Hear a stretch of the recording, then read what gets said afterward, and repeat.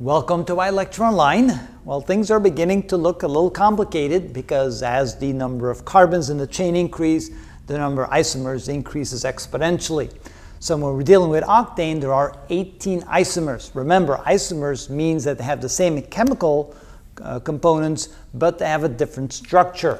So the chemical formula for octane would be C8H18. So every one of these has 8 carbons and 18 hydrogens, but yet they all have a different structure to them. Starting with N-octane, that's simply the linear chain of octane with 8 carbons, 1, 2, 3, 4, 5, 6, 7, 8. Remember, when there's an even number of carbons, the chain does not have a complete set of these triangular shapes. One of them will be incomplete. For a heptane, there are 7 carbons. Notice there's a complete set of those triangular shapes. That's how you can tell the difference between a chain that has an even number or the chain that has an odd number of carbons. In the first 3 examples here of isomers, besides the linear form of the N-octane, is one that has a single methyl group, one attached to the second carbon, one attached to the third carbon, and one attached to the fourth carbon. We can't go to the 5th carbon because that's actually the 3rd carbon counting from the other direction. So we end up with 2 methyl, 3 methyl, and 4 methyl heptane. Heptane because there's 7 carbons in the chain. Methyl because it's a single methyl group in each case. Going on to the next set of isomers, notice now we have 1, 2, 3, 4, 5, 6, 7, all of them which have a chain of 6 carbons, therefore they end up in hexane in each case.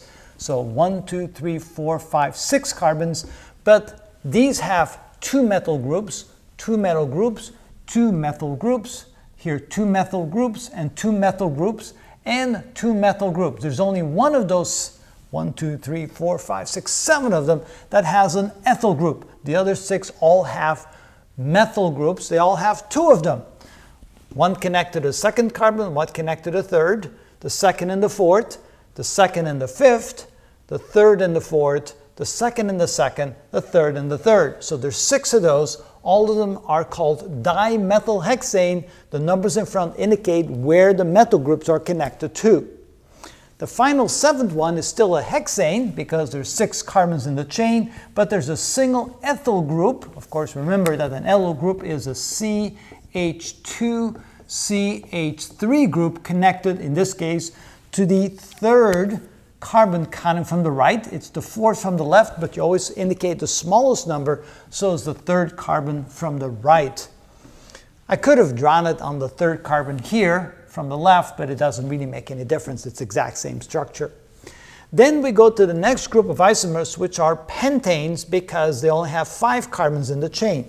We have 1, 2, 3, 4, 5, 6 of those. Notice that here we have 3 methyl groups, 2 at carbon 2, 3 and 1 at the 3rd carbon.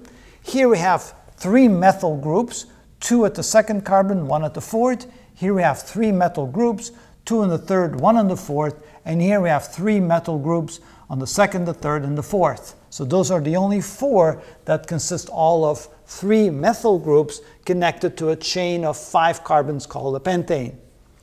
Then we have some that have a combination of an ethyl group and a methyl group. We have an ethyl group connected to the 3rd carbon and a methyl connected to the 4th, which looking from this direction is the 2nd, so we call it. They're here? Yeah. Oh, coming in. We'll be right there. We'll be right there, coming in. Be right there. Okay. Gonna finish this? Okay.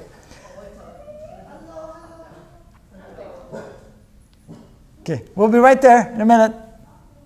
Okay. So, one methyl group connected to the 2nd, counting from the right carbon, and an ethyl group connected to the 3rd carbon, no matter which direction you count from. And then here we have again an ethyl and a methyl group. Both of them are connected to the 3rd carbon, regardless which direction you count from. So this is called 3-ethyl, 3-methyl pentane.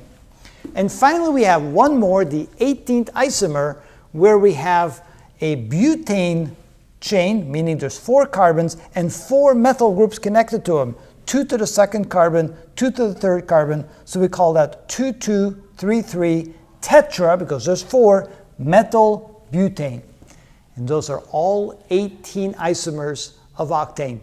And you could try any other combination, and every single time you'll end up with something that you already have. These are the only 18 of the set.